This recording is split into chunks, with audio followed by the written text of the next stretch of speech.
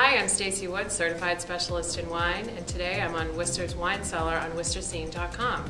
Today we're going to be talking about sparkling wine.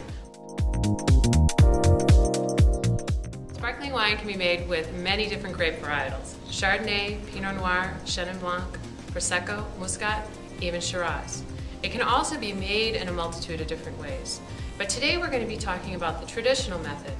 Traditional method simply means, without getting too complicated, means that the wine in the bottle you purchased went through a secondary fermentation in the bottle you're holding.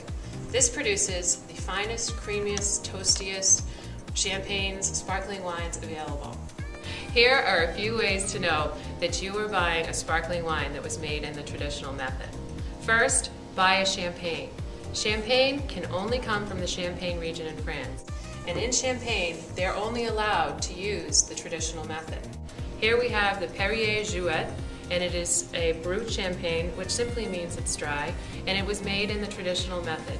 This, by law, has to have a secondary fermentation and stay in bottle with least contact for at least 18 months. And for a vintage champagne, it's 3 years. Sparkling wines can be made all over the world. This is from California. This is one of my favorites, Gloria Ferrer from Sonoma.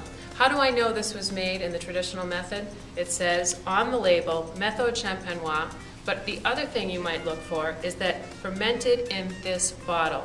Not fermented in bottle, fermented in this bottle.